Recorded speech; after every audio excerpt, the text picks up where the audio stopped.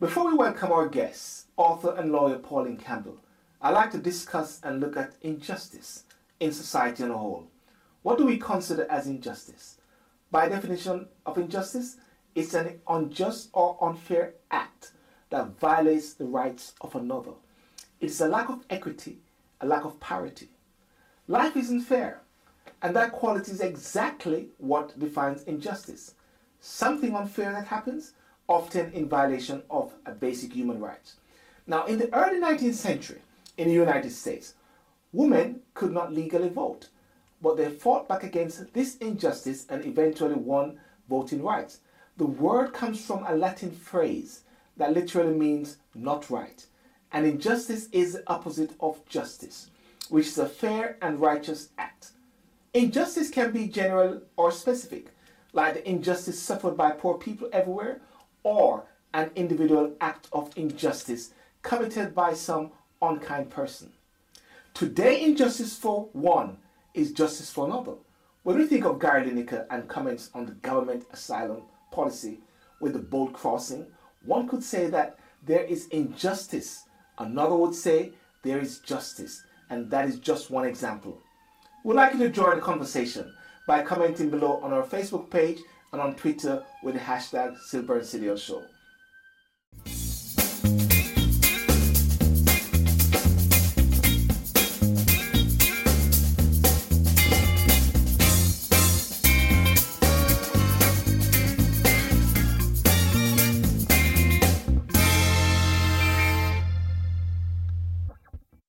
Joining us today is Pauline Campbell.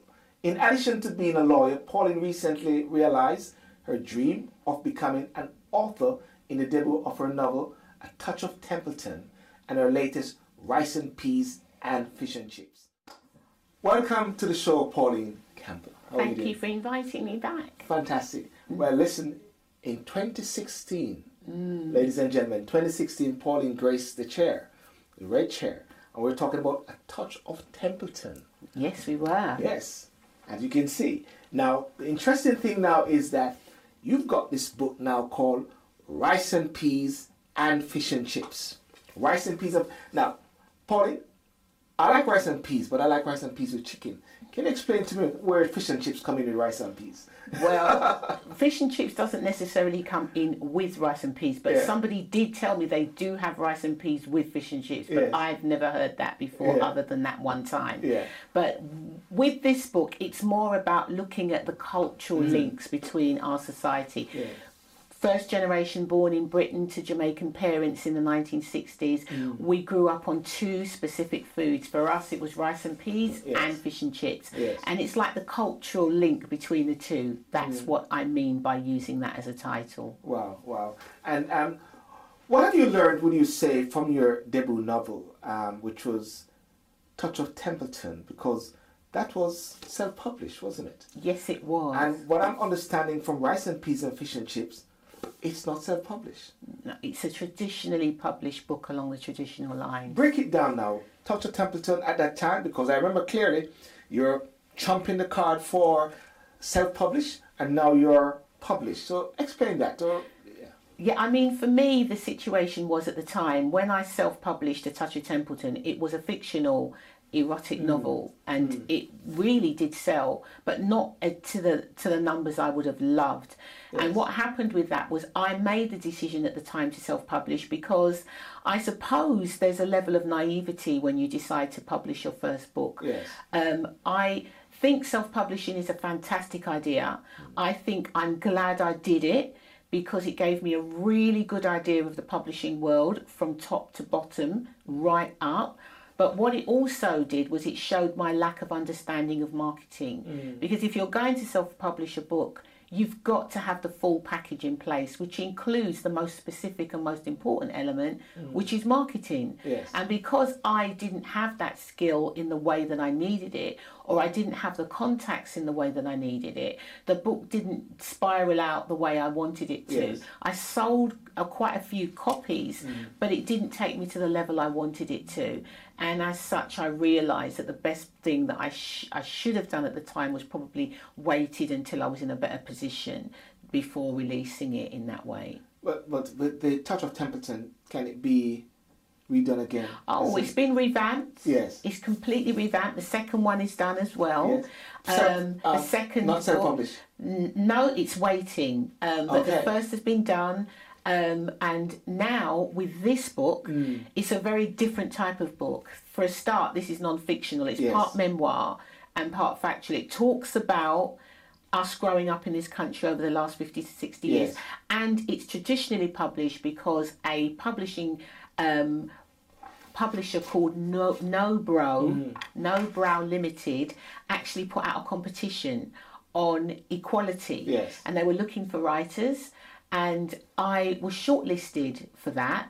And once I got shortlisted, my book was the piece I wrote, which was 5,000 words, was put into something called the London Reader. So I had to withdraw from the competition. Yes. But they liked what I'd written so much. They met with me, spoke to me about what I'd written, and commissioned me to write a book about it. And hence, they did all the work, and it's been formally published in the traditional way. Yeah. Well, ladies and gentlemen, rice and peas and fish and chips. I got to keep looking at it each time by saying fish and chips, because I want to say chicken. It's $14.99, and in this, Pauline Campbell was brought up on rice and peas and fish and chips, as she said. It's the opening. After her parents crossed thousands of miles, leaving the warm shores of the Caribbean to settle in Britain. And this book will take the reader on a journey into where her generation has been, a generation of people who at the birth had no idea that the subsequent political events that were taking place throughout their young and adult lives would lead to a tsunami of inequality. And in this vivid exploration of what it means to be British as a first-generation immigrant child of Caribbean parents, Campbell also examined race and racism set against Britain. Pauline, in listening to this now, it's about injustice. Just talking about the opening, you talk about inequality, and you talk about the people who came. What are you trying to get from this book now? Because there's a message, not just a book for book's sake. Yeah, I think for everyone that writes a book, they want it to mean something. Yes. For me, it was really to understand what went wrong, because we were born in this country. We speak the same language. We eat the same foods. We have our white friends. Yes. We are children living in a country whereby we believe this is our home. Yes. It's the only home I've ever known. Yes. And I'm proud of all who I am, everything about me. However, I realised that as we were growing older, things weren't the same for children who were black than they were for my white friends. The rules were different. And what I wanted to do as I got older is I realised that school, my education, it didn't go the way it should have done. I was an A-list student. I was doing all the right things. But the education system just didn't work for me. It failed me. In the UK, you're talking? In the UK. Yes. And so what happened was when I got older and I finally managed to reboot myself and find a way forward, I had to go back and look at what's gone on over the last 50 to 60 years in this country. And writing Rice and Peas and Fish and Chips really helped me to understand what did go wrong, the legislation that was in place, prominent politicians, the world in which we live, immigration, which played a key part in everything that happened. It really came together with writing the book, and it helped me to understand a lot more about our lives in this country. And more importantly, it's introduced a lot of people, white people, who didn't know what we were dealing with into this world by reading the book. They've been amazing in coming forward and saying how the book has enlightened them in ways that they didn't expect it to, but it's really enlightened them. Before going on a break, I just need to ask you one question, because there's something you said a while ago which is very poignant, and people might even pick it up, but I pick it up as well. Reboot. You have to reboot yourself.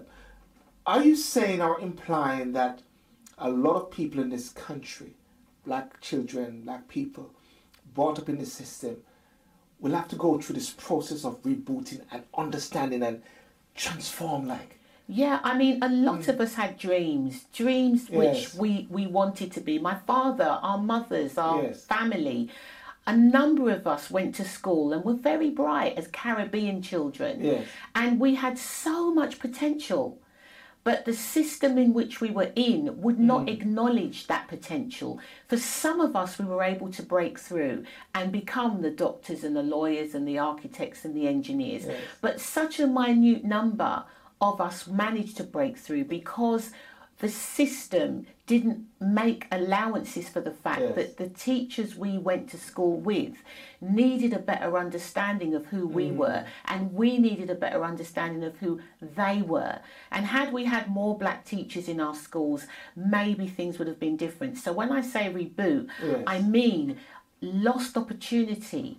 The opportunity to be whatever we wanted to be was lost, and by the time you get to a certain age, you might decide, I'm not going to try to change. I'm just going to accept the situation that I'm in and deal with my life the way it is. So what you're actually saying is that just like in the graveyard where they say visions and dreams are resting or dissipating away, a lot of people are also walking with dreams which need to be revived and be resurrected. And it's never too late to revive your dream, because you are intellectual. All the things about you that make you real will come together if you just believe that, yes, things didn't go the way I wanted to when I was younger, but that can't stop me from moving on to what I want to be now. Ladies and gentlemen, that's powerful. And I'm going to take a break right now and come back to Pauline in just a few minutes. Thank you. Let's go.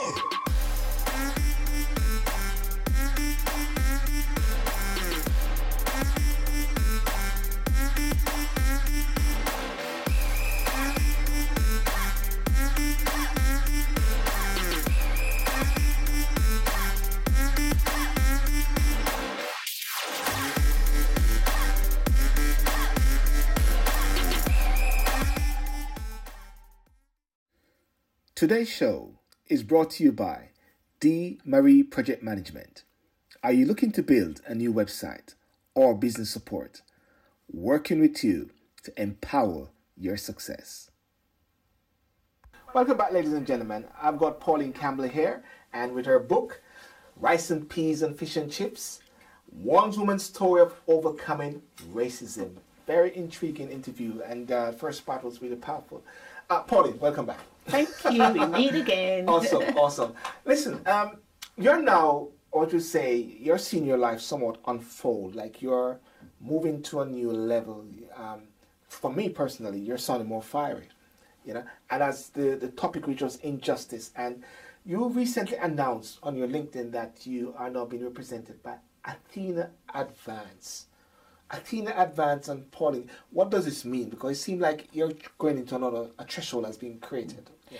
Well, so when the situation is that so much has been happening with the book, and not just the book, I'm still a full-time senior lawyer, and I've still got a team to run. Yes. And I'm doing lots of talks all over the place. Yes. And I do workshops, and I'm still working with Windrush victims and things of that nature.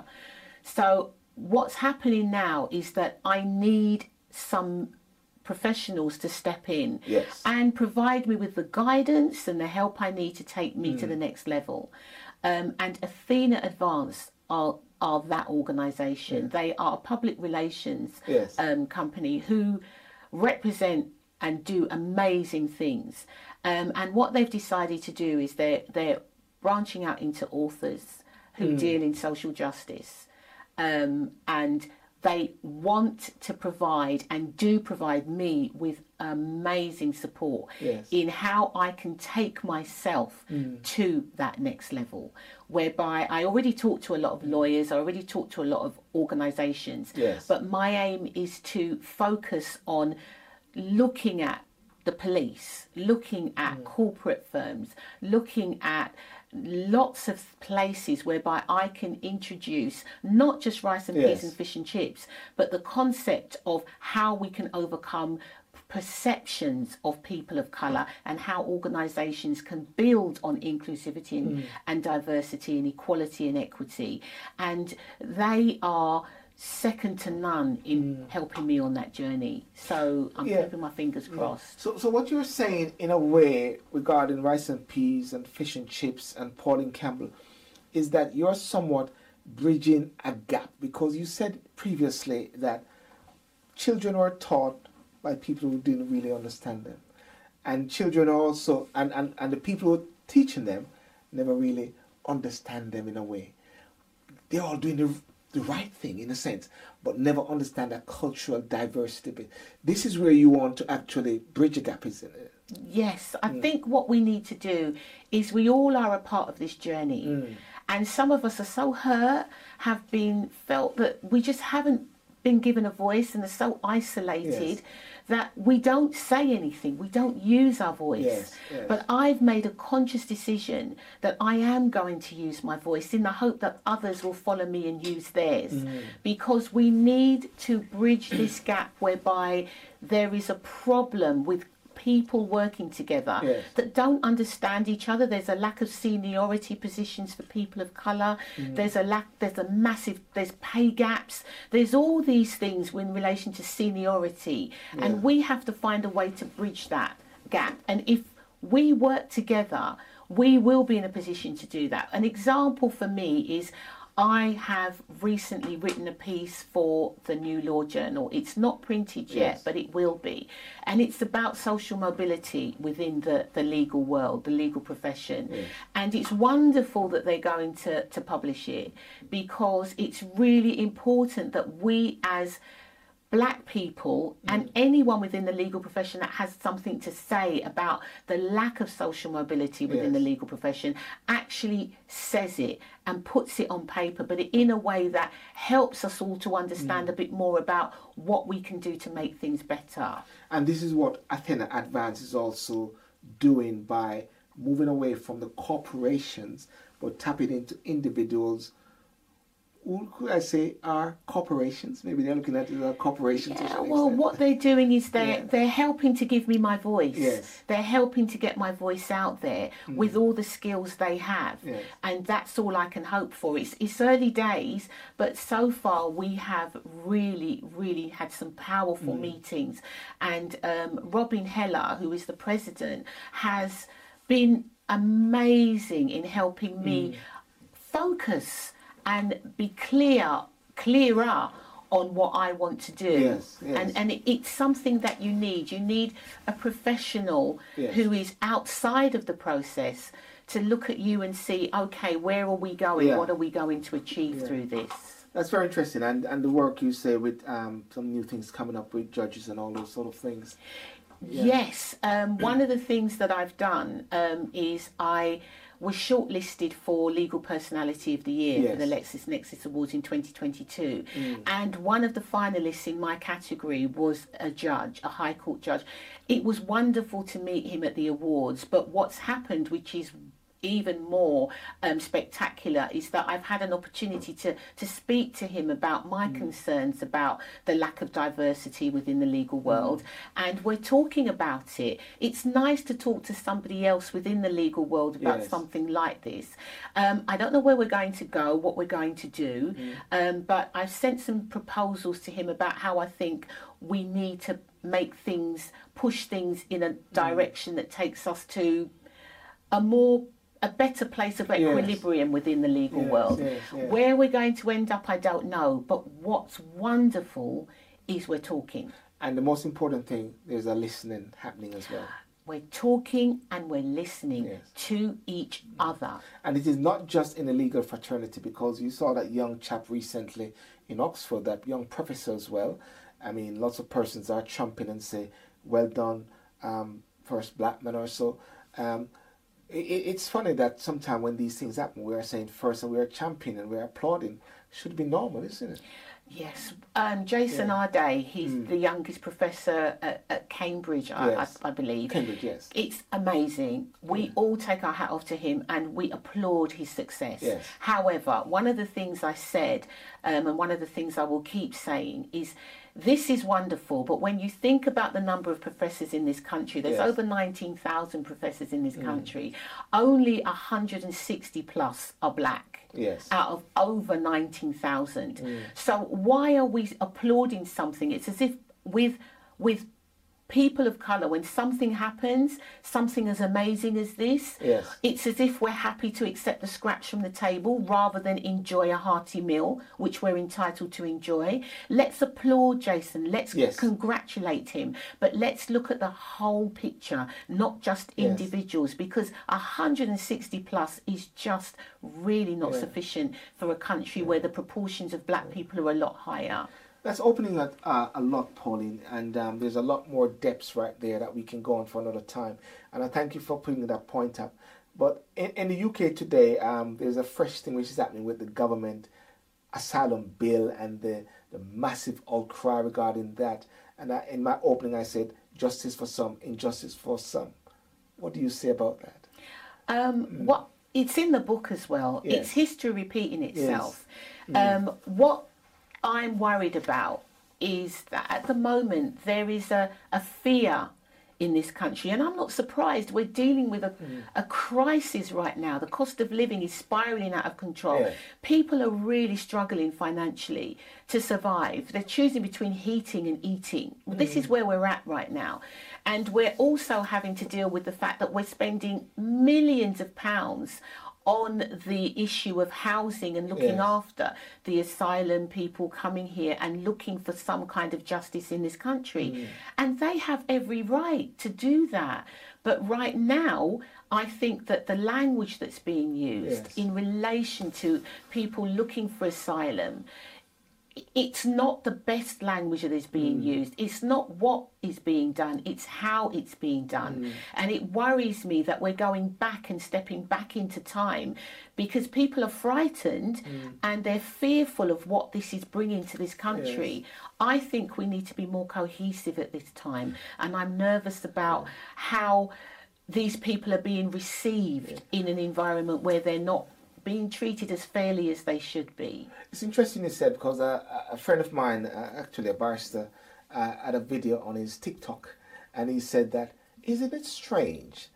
Many years ago, they came for us in boats, and they fought to bring us here in this land, or the new motherland, and now they are scared of us coming over.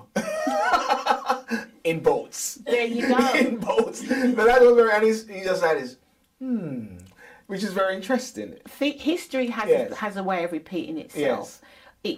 In Jamaica, people would actually be put on trucks. They would come, people from Britain would come to the Caribbean and say to people, come to Britain, we want you here. Enoch Powell, the health minister, was encouraging people to come to Britain because we needed to rebuild Britain after the war. So post-war Britain really needed our help. And so we are now in a place whereby the country is in a very different place to what it was before. And I cannot speak for the asylum, those people seeking asylum. I don't know their journey, but I do know that the language being used in relation to invasion, which is what Gary Lineker was talking about. The language being used takes us back to a time whereby we feel uncomfortable with that language, and we want people to think about what that means. Yes, uncomfortable period, uncomfortable words. Someone was saying to me the other day, maybe, Silver, maybe one of the solution is actually recognizing that the world is one big place, that there are no borders, and therefore let everybody go where they want to go. And surprisingly, they might not even want to stay at the places where they are trying to find now. You know, and that's something to be looked at. Now, the asylum bill. I'm going to ask you this question. There's a quick one. You can answer it if you don't. Suella Braverman or Priti Patel? Pass. You pass? I pass. Wow. I hear some people talking about, say, boy, I thought it was better with anyone than Priti Patel, but some of them might say, bring back Priti Patel. But you say pass. I say pass. Okay.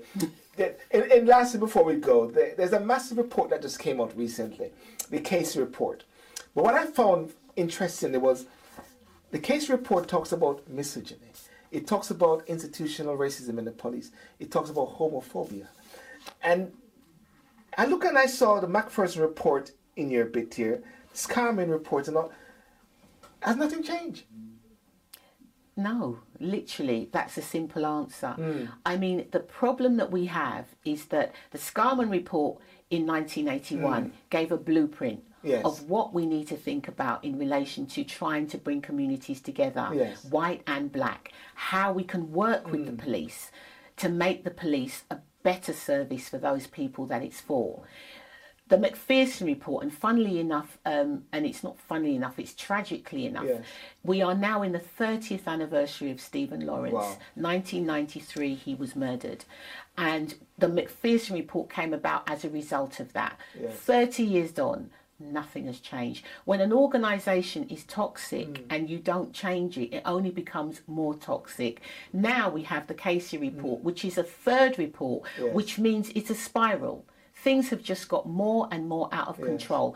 And the reason for that is because despite everything that has happened, there's one thing that the police, or let's say organisations, have never really done once these reports have been written, and that is to listen. Wow.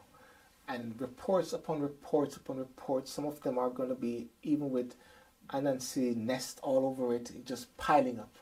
But we need to look at being solution based. And one of the things that I've done is that I truly believe that we need a police service. We need one. We can't survive in a country without a police service. So what do we do as a community? Do we just keep lambasting them? No, what we do is I made a decision and I wrote to the Mayor of London, and I wrote to him about rice and peas and fish and chips. And I wrote to him about Peter Imbert, who was a police commissioner previously in the 80s, and what he did and the amazing things he was doing to try and change the canteen culture within the police. I talked about how we as a community can work together with you to impact change. And to be honest with you, things are moving, because they did get back to me. They said that they are sending my details on. The Mayor of London said that they are looking at it.